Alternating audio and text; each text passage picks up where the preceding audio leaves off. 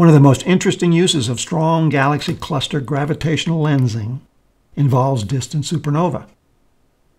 Multiple light paths through the cluster produce multiple arrival times here on Earth. Here are a few examples. In 2014, a team of astronomers found a supernova in this galaxy cluster, over 5 billion light-years away. The supernova actually happened in a galaxy 4 billion light-years beyond that, making it 9 billion light-years away. The huge mass of the foreground galaxy and galaxy cluster bent the light from the distant supernova, creating 4 separate images of the same explosion. The images are arranged around an elliptical galaxy in a formation known as an Einstein Cross.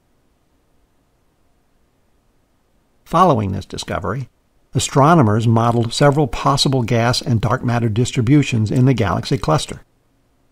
Each model predicted that another image of this supernova will appear in the cluster, but they had different time estimates ranging from 2015 through 2025. In December 2015, it appeared.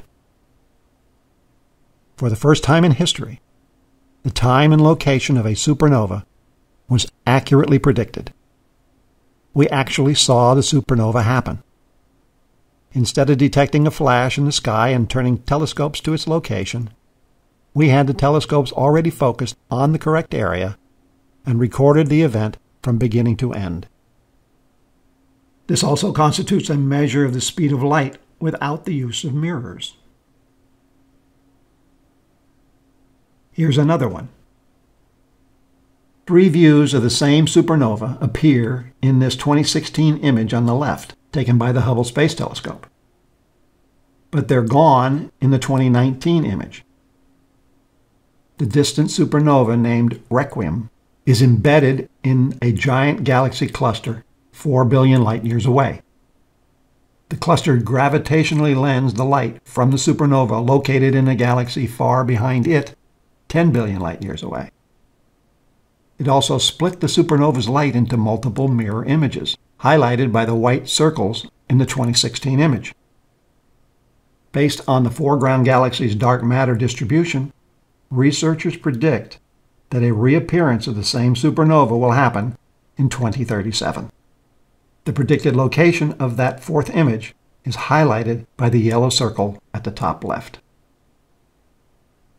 And like we did with flickering quasars, time-delayed supernova images can also be used to calculate the Hubble constant. In 2017, a Swedish-led team of astronomers used the Hubble Space Telescope to analyze multiple images of a gravitationally lensed Type 1a supernova. This had never been done before. Here we see the lensed galaxy in the middle frame. It's over 2 billion light-years away. The 4 images of the supernova can be seen in the rightmost frame. It originated over 4 billion light-years away.